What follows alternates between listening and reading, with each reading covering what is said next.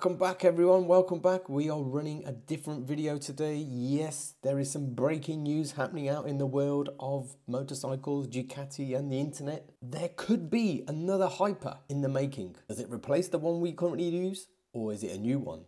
So back in 2022, a Patent USA office received an application for a 659 cubic meters, single cylinder, 4 valves liquid cooled copyright. And back then there were a few news broadcasters or news articles or people in the motorcycle industry who picked up on this, started posting content online saying, what's this, could this be? Could this be a new bike? Are they bringing back an old retro bike? And nothing really happened from that. But recently, in the past week of internet, Facebook, Insta, rumors, spy shots, pictures, all kinds of stuff, and I will share a couple of pictures here. The first one is obviously what with the bikes that have that, you know, the squiggly writing on it so you can't tell what it is.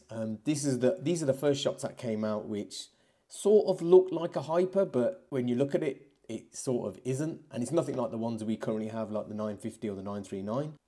And then more recently, there's this picture that's come out with one with actual coloured fairings, and that looks a bit more like a Hyper, but it looks completely different. So what do we think this could be? So my feeling is it could be a little baby brother that sits alongside the current Hyper that we got. So maybe it's going to be something like a HyperMotard 659 or maybe a HyperMotard 688 or 698 or whatever. You know, there's going to be some sort of name for it. We all know it's a new engine. It's going to have to be a new engine. It's a single cylinder, liquid cooled, 659cc. I reckon it'll be about 80 brake horsepower. So the emphasis on this is going to be super lightweight. Something to be in the supermoto class, probably compete with the KTM 690. It's got a single front disc. There could be stuff to do with the revised electronics on it, maybe even launch controlled. Could be some different riding modes. I wonder if there's going to be some sort of drift mode so you can do some supermoto stuff.